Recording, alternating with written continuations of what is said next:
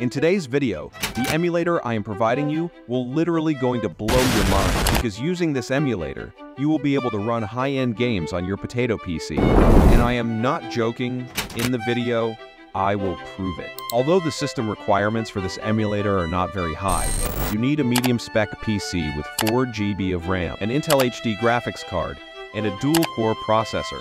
And for the 4 GB of RAM, I'm saying this because if you play high-end games like PUBG or COD, then for those, you need to have at least 4 GB of RAM. One more thing, the installation process of this emulator is a bit complicated, so make sure to watch the entire video.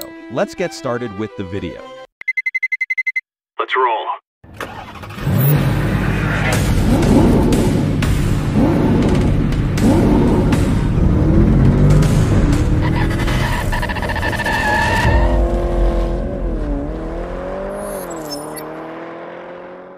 Before moving towards the installation process, let me share my PC specs with you so that all your doubts regarding system requirements can be cleared.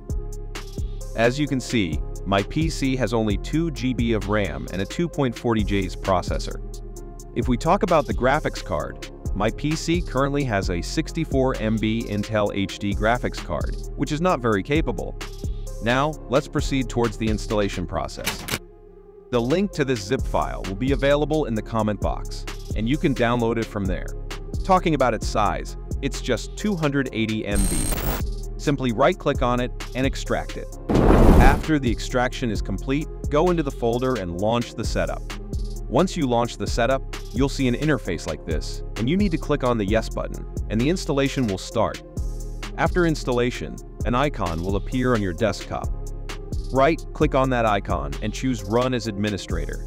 Many of you might be thinking that I've already made a video on this emulator. Let me clarify that the emulator provided in the last video was based on Android 4, and it had a lot of bugs, which many of you complained about.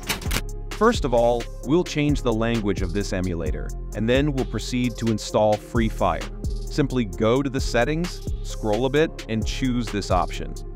Here, you need to select the English language and drag it up. As you can see, the emulator's language has been successfully changed. If I show you the Android version of this emulator, you'll find Android 7. Now, let's proceed to install Free Fire. You can use the Aurora App Store for installation. Simply go to the App Store, search for Free Fire, and install it. Alternatively, you can use the APK method. Just drag and drop the Free Fire APK and the installation will start. Here, I have installed Free Fire. Let's quickly test it.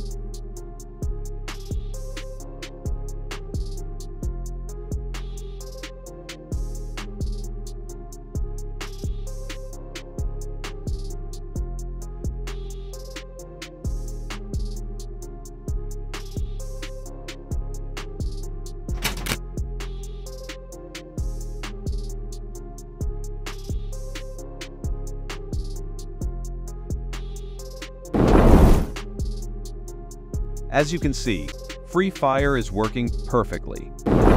So, friends, that was today's video. I hope you liked the video. If you did, please like the video and subscribe to the channel. I will see you in the next video.